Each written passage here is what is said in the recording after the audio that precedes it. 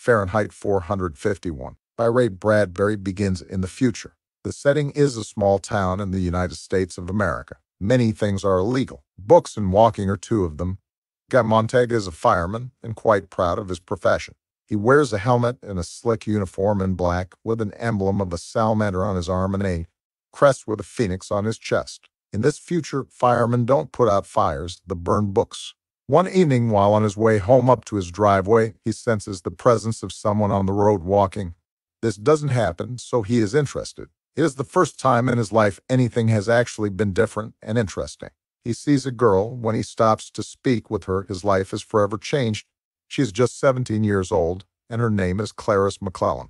She tells him that she and her family are crazy. They do odd things like walk. When she sees that he's a fireman, she tells him that firemen used to put out fires, and he is surprised and doubtful. Although she makes him nervous, Guy is attracted to her, maybe because she is so different. Before she goes into her own house, she asks him if he is happy, which prompts him to become introspective for the first time in his life. As he goes into his own house, Guy realizes he isn't happy. He finds his wife, Mildred, asleep with her earphones on, and after kicking over a pill bottle, realizes that she has taken too many. He calls the hospital. They send over two cynical hospital workers who pump her stomach and replace some of her blood with fresh blood. While this is all happening, Guy goes outside and listens to the voices and laughter coming from the McClellan house. Clarice had told him that her odd family actually speak to each other. Finally, when the medical technicians leave, he goes inside, takes a sleeping pill, and goes to sleep. The next morning, Mildred has no memory of the night before. When Guy tries to talk to her, she only wants to talk about the shows she is watching on television.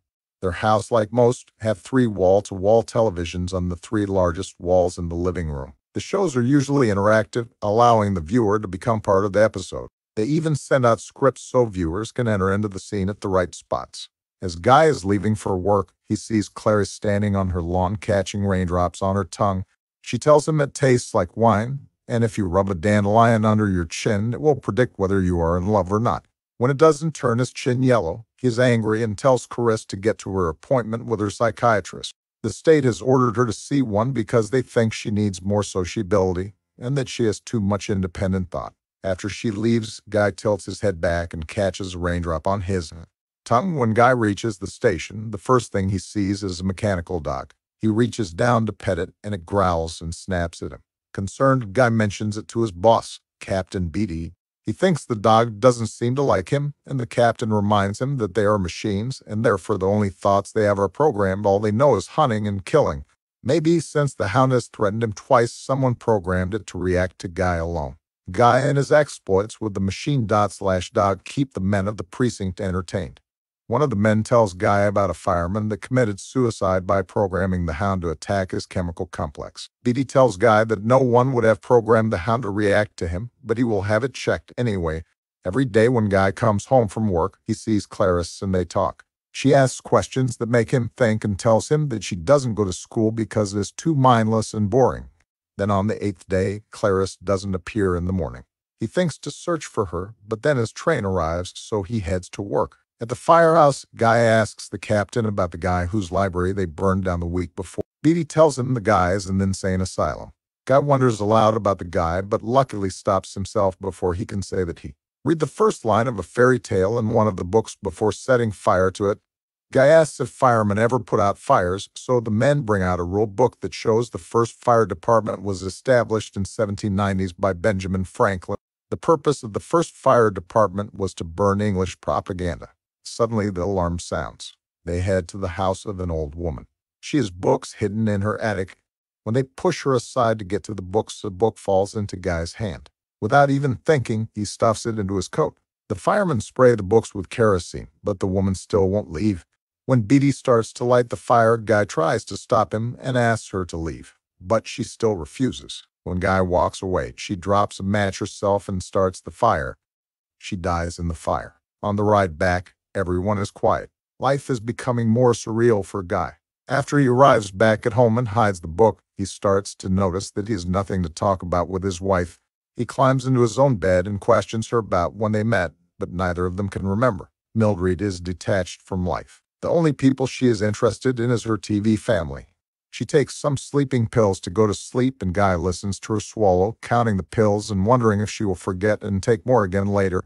Before going to sleep, he asks her if she has seen the next-door neighbors since he hasn't seen Clarice in 4 days. She says that they moved away and she thinks Clarice was hit by a car and killed. The next morning, Guy is feeling ill. The death of the old woman from the day before is tormenting him. He tries to get Mildred to talk to him, but she doesn't understand. When he asks her when was the last time something bothered her, she becomes agitated. Then he asks her what she would think if he quit his job. The argument doesn't end until they see the captain coming up their walkway. Captain Beatty says that he expected Guy to take a sick day after yesterday. Most firemen experience this problem at least once in their careers. Then he goes on to relate the history of the firemen with hopes of making Guy understand why they do their job. This might have worked better had Beatty's explanation not sounded so manic. One explanation he gave is that television and other media made books obsolete because people wanted their stories in movie format. Instant gratification. Another explanation he gave is that the widespread literacy made books repetitive and more condensed. Then another explanation was because of people finding so much content in books objectionable and banning them. From there, the next step was book burning. While Beatty is talking, Mildred wanders around tidying.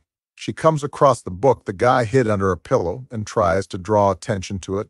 Guy yells at her to sit down, and Beatty pretends not to notice. He continues with his disjointed history lesson. He says that eventually people were only interested in magazines, mostly porn, with a few comic books here and there. Since most houses were now fireproof, the firemen became the burners of books, especially the ones that could make a person above their neighbors. Everyone's intellectual level needs to be the same. Books could make people feel they were superior. Guy asks Beatty how a family like the McClellans had managed to become so different. Beatty tells him that they had an extensive file on the family because of their works to change the school system that existed and made children all the same. He also said that it was good that Clarice was dead. It was better for her. Beatty tells Guy that he'd read a couple of books in his time as a fireman and found them to be useless. As he is leaving, Beatty urges Guy to remember how important their jobs as firemen is. Guy asks him what would happen if a fireman accidentally takes a book home. Beatty says he would have 24 to 48 hours to look it over, then he would be expected to burn it. If he didn't, they would burn it for him. After Beatty leaves, Guy tells Mildred that he has no intention of going back to the fire department. He no longer wants to be a fireman. He also shows her his stash of about 20 books that he has collected. She panics and tries to burn them, but he calms her and says he wants to share them with her. He has been discontented and feels that the answer to why may be in one of these books. He also hopes to find something in them he can share with others. He asks her to give him 48 hours to read some of them. While they are talking, someone or something comes to the door. Later, we discover it was the mechanical dog, hunting. Guy settles down to read Gulliver's Travels. Guy and Mildred spend the afternoon reading, but she doesn't like books. She wants to go back to her television walls. Guy is still unsatisfied and feels that he needs someone to talk with about the books and help him to understand. He remembers an old professor he saw once on a park bench reading a book of poetry. The old man tried to run away when Guy saw him, but when Guy let him know he was safe, the man tells him his name is Faber and gives Guy his address and phone number. Guy calls him now and asks him how many copies of Shakespeare, Plato, and the Bible are left in the world. Fearing a trap, the old man says none and hangs up. This is when Guy realizes that the book he took from the woman may actually be the last copy of the Bible in existence. He can't turn it over to Beatty, but if he gives him one of the other books, Beatty may remember what book he took and then realize he is more at home. He makes up his mind to find someone to make a copy for him so he can turn it in. He tells Mildred he is leaving, and she tells him she has friends coming over to watch television later. Guy makes another attempt to connect with his wife by asking her if she thinks the family on TV loves her back. But she still doesn't understand his point. While Guy is on the subway headed over to Faber's, he tries to memorize passages from the Bible but is distracted by a commercial playing over the speaker. His anger builds until he finds himself waving the book and telling the speaker to shut up. This terrifies the other passengers. But before they can call for a guard, he gets off the subway. When Guy reaches Faber, the first thing he does is show him the book, which alleviates his fears somewhat. Guy asks Faber to make him understand the meaning of the book and other books he has read. Guy doesn't understand why he's so unhappy, but others, like his wife, seem to be happy. Faber tells him that it isn't the books, exactly, that are the cause of his unhappiness. It's that he knows something is missing, and that is the only tangible thing he can point to. Faber tells him that the meaning he could get from books can also be found in other media, but long ago people stopped demanding it. He compares it to flowers trying to live on flowers instead of soil, sunlight, and rain. People wanted to skip the unpleasant parts of life and just live in the inane television shows. He says that unlike TV, books allow a reader to put them down and take the time to digest the information. Being a man of action, Guy suggests putting books in the homes of all the firemen, therefore discrediting them. Faber tells him that it's not the firemen that are the problem, it's the public's preconception that is to change. They had stopped reading books long before the firemen started to burn them. He goes on to tell Guy that they just have to be patient. The upcoming war will end the TV families. Guy thinks that means they will be able to bring books back into the light. Still yet, Guy has an immediate problem. Faber is too afraid to help until Guy begins to tear pages out of the Bible, and Faber relents. He tells him of a man he knows who is a printing press, but he is to leave it with him. Guy agrees, but is unsure what to say to Beatty. Faber suggests that he wear an earpiece he invented so he can prompt him on what to say. Meanwhile, Guy will try to give a substitute book to Beatty. When Guy arrives back home, he finds his wife entertaining her friends, Mrs. Phelps and Mrs. Bowles. Guy turns off the TV and tries to engage them in conversation, only to discover they don't know enough to carry one on. They have no opinion on the war, even though some of their family members are involved. When he asks them about the last presidential election, the women are superficial and say that they chose who to vote for by his physical attributes. This enrages Guy, so he pulls out a book of poetry against the warnings from his wife and Faber speaking in his ear. He begins to read them a poem, Dover Beach by Matthew Arnold. Mrs. Phelps, whose husband has just left for the war, begins to weep. The women are frightened, and Mildred tries to comfort them by telling them that firemen are allowed to bring home one book a year so they can show their families how useless they are. In his ear, Faber is urging Guy to agree with Mildred's lie. With Faber's encouragement, he drops the book in the incinerator. Then Guy yells at the women to leave while Mildred goes to bed. Guy discovers his wife has been burning his books one by one and wonders if they women are right, and it's better to just focus on the pleasures of life, leave the realities alone. Faber says he would agree if it wasn't for the war looming so close. Faber tells him, if you hide your ignorance, no one will hit you and you'll never learn. Guy takes a book to the firehouse. Beatty tosses it in the trash without even looking at it. Then Beatty throws out a lot of literary quotations to confuse Guy and make him believe books are better burned than read. Suddenly an alarm comes through and everyone grabs their gear.